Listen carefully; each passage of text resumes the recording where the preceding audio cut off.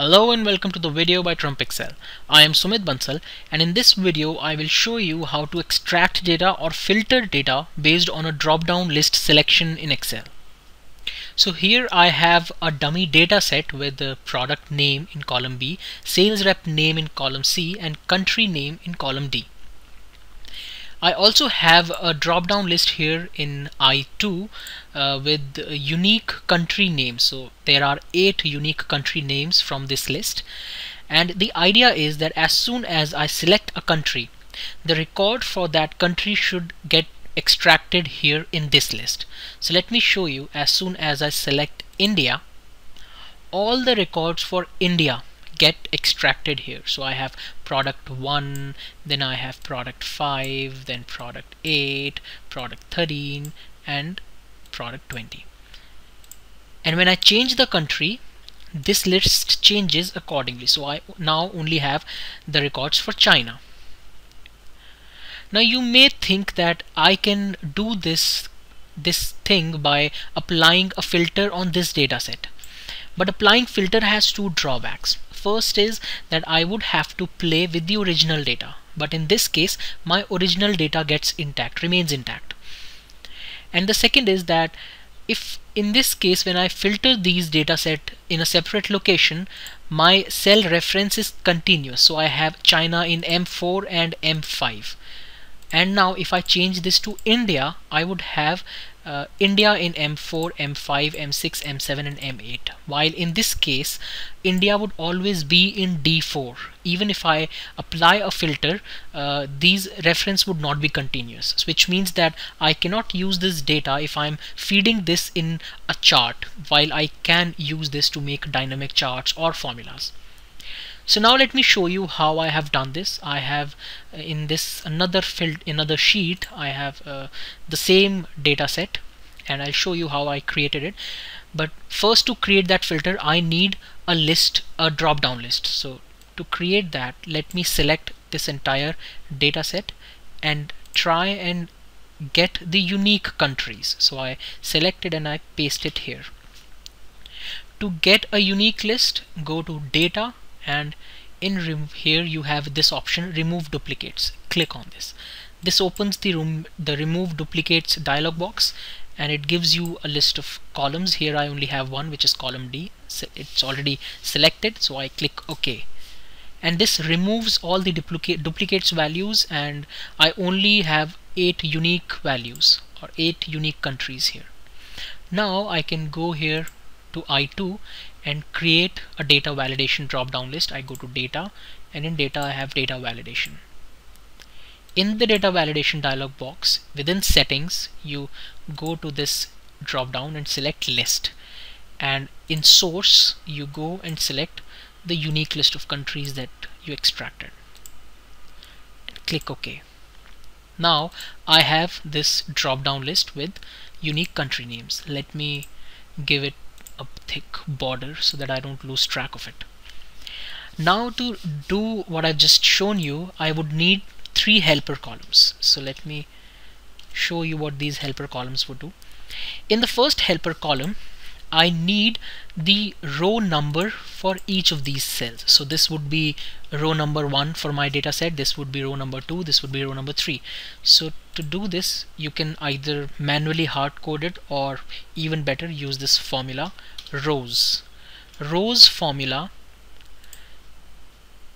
takes the input as this array, and it returns the number of rows between these two cell references. So for between D4 and D4 there is only one row. I will lock this first D4 by pressing F4 from my keyboard, and when I enter this gives me 1, because from D4 to D4 I only have one row. But when I drag this down, this would get incremented by 1, because here from D4 to D5 I have 2 rows. Now I will create a helper column 2. In this helper column, I only want those row numbers which matches the country which I select here in I2. So for example, if here in I2 I select India, then in this helper column I only want those row numbers which have India as their country. So I would want 1 and 5 and 8 and 13 and 20. So to do that, I would use a simple if condition. In if, I first test a condition, and my condition is that this selected country, and I will lock I2 by pressing F4. If this is equal to this country, then give me this row number in helper column 1, else give me a blank cell, and I press enter, and this returns a 1 because this country matches my selected country. And I can drag this down, and you can see it only returns those row number where the country matches the country I've selected here. So 5 has India, 8 has India, 13 has India, and 20 has India. Now I would create a third helper column, and here I want all these numbers stacked up together. So I don't want these gaps in between.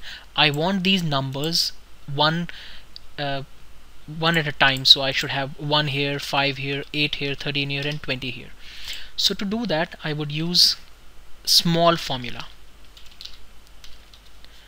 Small formula takes 2 arguments. First is the array, and k is the smallest number that you want to return. So if I give this array and I give k as 1, then this would give me the first smallest value. If I give k as 2, then that would give me the second smallest value. So I select this entire array and I lock it by pressing F4. And now if I give 1 as k, then this returns 1 because 1 is the first smallest value. But I don't want to hard code this here. So instead of doing it, I would use the rows formula again. And here I would lock F4 here by pressing F4, and I would have F4 again. And I'll close this. Now if I drag it down, I would have all these numbers stacked up here because 1 is the first smallest number, 5 is the second smallest number in this array, 8 is third, 13 is fourth smallest, and 20 is fifth smallest.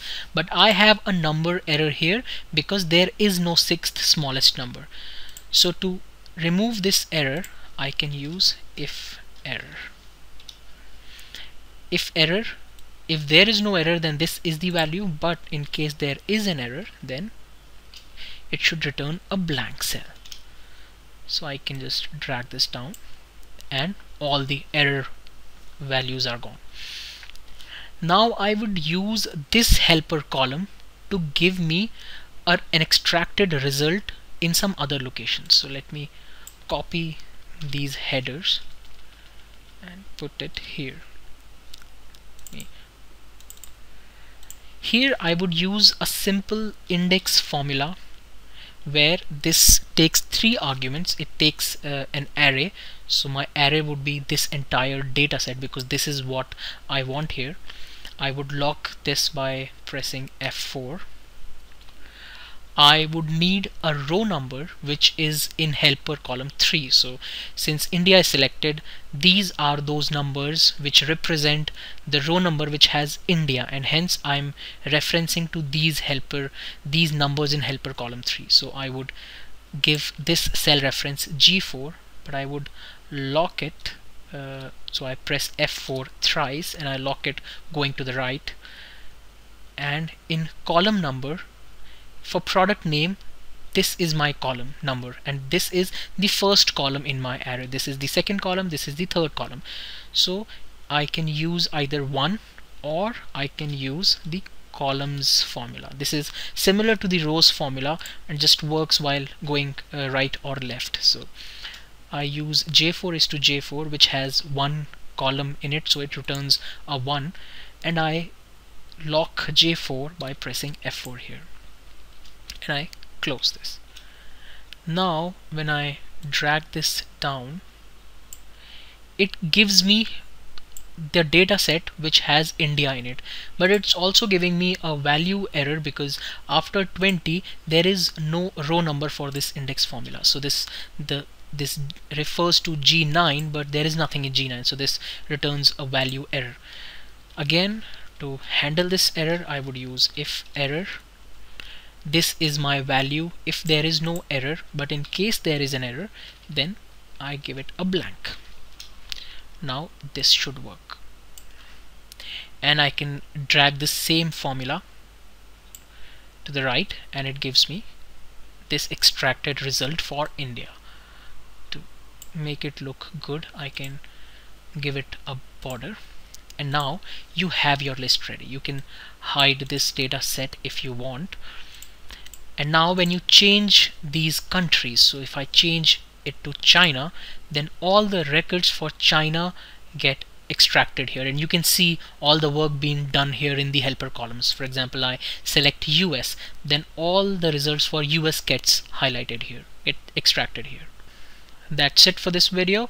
I hope you found this useful. For more such tips and tricks on Excel, visit my website www.trumpexcel.com or subscribe to this channel on YouTube.